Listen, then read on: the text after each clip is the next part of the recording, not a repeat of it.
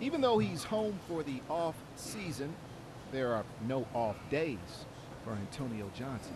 And I come back home every year just to get that sense of humbleness. And just, this is where it all started.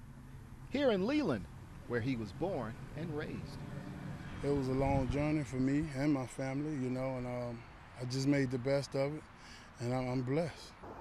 Blessed because after dropping out of school here at Leland High, he wasn't too sure what his future would hold.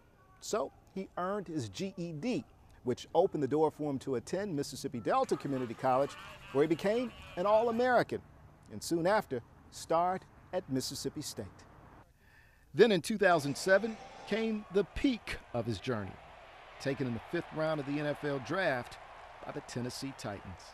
Like being from a small town, majority of the times people be like the odds are against you, and you just have to, fight through those obstacles that's thrown in your way, man, and take it on as a challenge, and challenge yourself and, go out and do the best you can, man, with whatever cards you're dealt. And that's what I've done, over the years.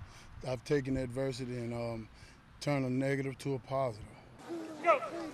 Set to begin his 8th year in the league, Antonio says he feels stronger and better than ever. But I've been thinking about life after football. I know it don't last forever. Football is just a part of my life. It's not my life. And after football, I got a few things I want to do, become, more of an entrepreneur and things of that nature. Probably do a little voluntary coaching here and there. But like I say, football is a part of life, not my life.